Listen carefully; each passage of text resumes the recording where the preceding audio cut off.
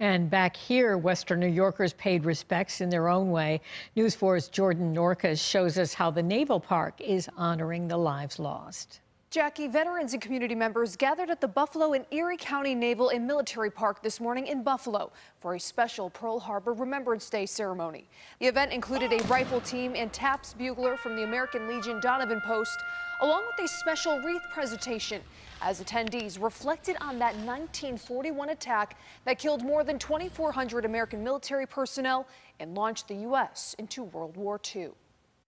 The date that will live in infamy was punctuated by 2 waves of 350 high-level bombers, dive bombers, torpedo bombers, and protective fighters. When someone thanks me, I always let them know I thank them on behalf of the 360 plus submariners, my shipmates, that went down on 52 boats.